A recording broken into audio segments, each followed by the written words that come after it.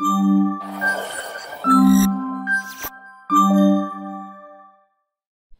and welcome. This is Kendra and I'm so glad you're here. Today we have a collaboration hop featuring products from Whimsy Stamps, one of the Kendra's Card Challenge 13 super sponsors.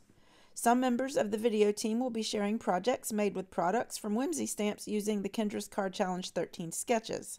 And I'll be sharing how to make a fun fold card.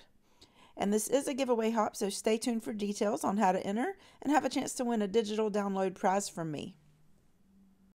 Whimsy Stamps generously donated a few gift certificates for the team members to shop and select products that we wanted to create with, and these are the products that I'll be using for my card today.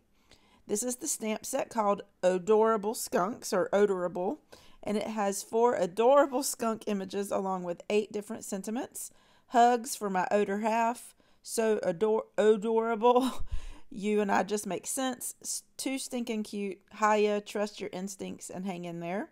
And I'm going to be using 2 different 6x6 paper pads. The first one is called Bokeh Bliss, and it has a bunch of colorful bokeh patterns, and I've selected this one here with the mint green and the pink. And I'm also using the Fabulous Florals paper pad. This pad has some gorgeous floral patterns, and on the back there's different colored stripe patterns, and I'm using the black and white stripes. I figured this would go perfectly with the skunks. As mentioned before, I'm making a fun fold card, and I'll be using sketch number 11 from Challenge 13, but I'll be changing it up some.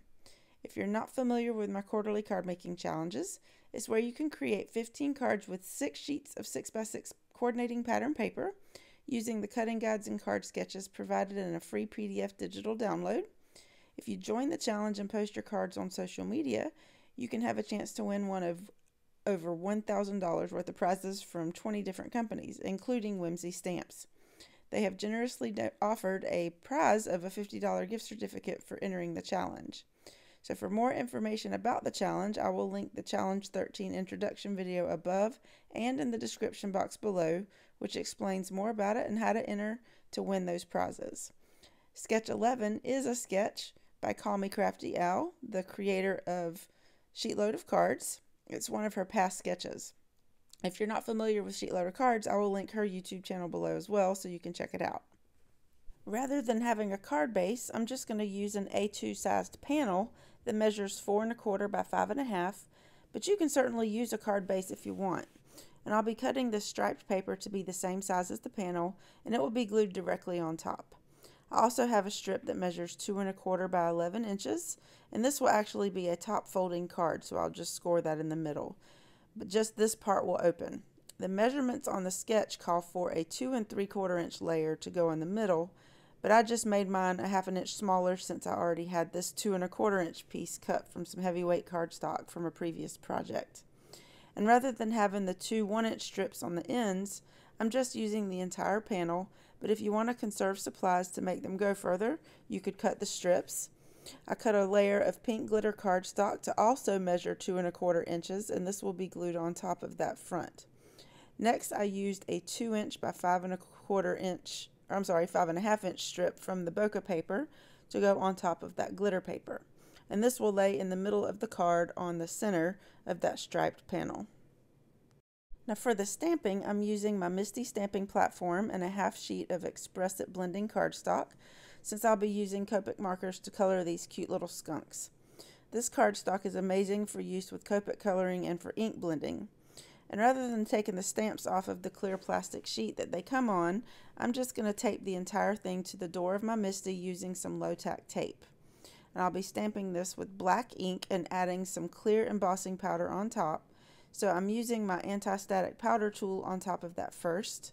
And I'm using VersaFine Clair Nocturne ink, and since this is a pigment ink and it stays wet a little bit longer, it stays wet long enough so that you can apply some clear embossing powder on top.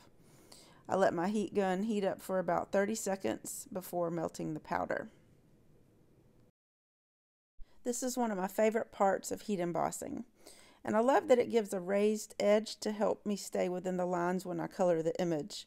While letting that cool some, I went ahead and cut out the layer to go behind the rectangle piece out of some glossy black cardstock.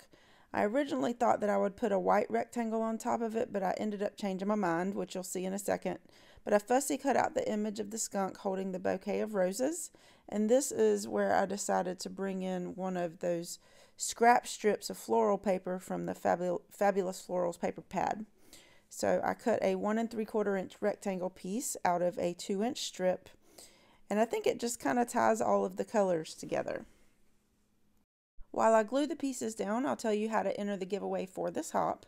For a chance to win a digital download from me, you'll need to complete the form that's linked in the description box below, and then hop along and watch the other videos in the playlist. You can complete the form for each video that you watch for more chances to win, but you'll want to do this by March 1st of 2024.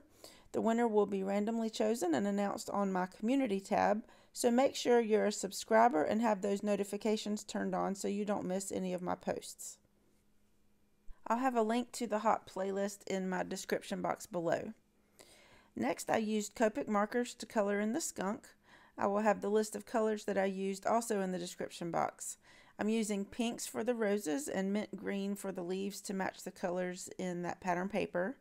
I added C0, which is a really light cool gray, to the white parts of the skunk, and C7 to the black part. But like I said, I'll have all the supplies listed in the description box that I used to make this card, along with links in case you're interested in purchasing any of these items. Now, these are affiliate links, which means if you make a purchase, I receive a small commission at no extra cost to you, and this helps to support my channel. For one of my sentiments, I cut out Haya and glued it on top of a slightly bigger piece of glossy black cardstock.